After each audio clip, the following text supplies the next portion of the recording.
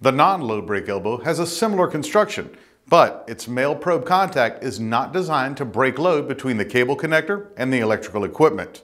Instead, the internal parts of the non-load brake elbow are mechanically bolted together at the contact points.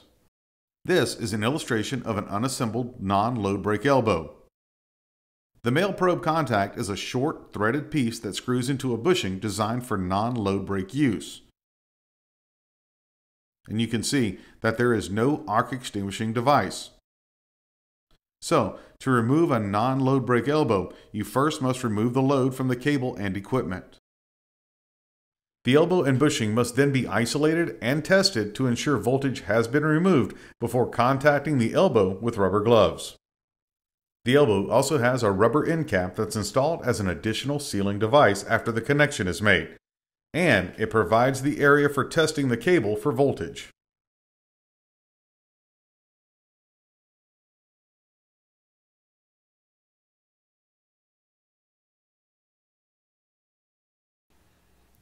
Okay, now that we've seen how the two types of elbows are constructed, let's watch as a load brake elbow is prepared and installed on a typical URD pad-mounted transformer. The elbow will be installed on a jacketed cable with a concentric neutral. The line worker first checks the elbow termination kit to make sure that it's the right one for the cable it will be installed on. He also makes sure that the connector provided in the kit is the correct size for the cable he's working with. Once he's determined that he has the right kit for the job, the line worker trains the cable, leaving enough slack in the cable to make the termination. The line worker begins the termination by placing a tape on the cable at the bushing.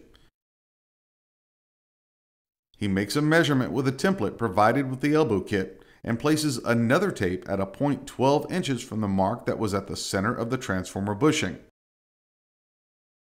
This distance ensures that there will be enough of the concentric wires remaining to connect to the ground and the transformer after the termination is complete.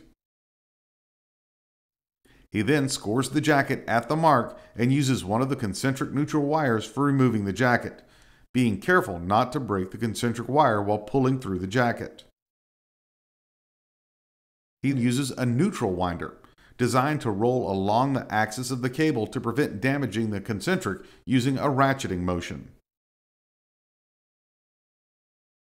After this is done, he peels the jacket down to the cable mark, taking care not to damage any of the concentric wires. A rubber tape is placed at the end of the jacket to help seal the cable jacket from moisture.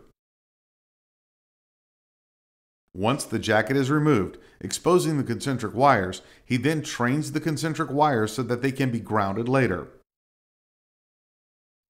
Two concentric wires are left out for grounding the eye of the elbow.